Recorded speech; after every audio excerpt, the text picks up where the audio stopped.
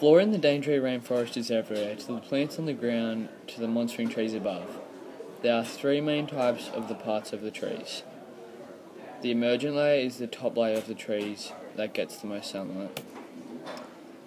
Half of Australia's bird species and a third of its mammals and a quarter of its reptiles and over 12,000 insects live in the Daintree rainforest.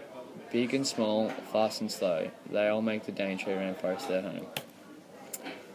The climograph shows that at the start of the year it's quite hot, and towards the middle of the year, near the May, June, July months, it gets less rain, and towards the end of the year it gets more rain.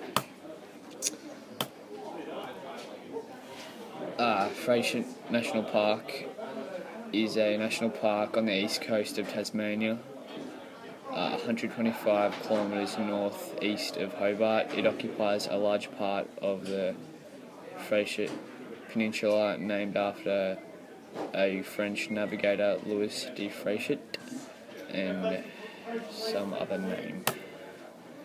Great Oyster Bay. Great Oyster Bay is a broad and sheltered bay on the east coast of Tasmania, Australia, which opens onto the Tasman Sea.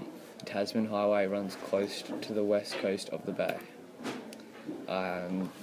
Tasmania climograph also shows at the start of the year it gets quite a bit of rain, and towards the middle of the year it loses a fair bit of rain, and at the end of the year it goes back up.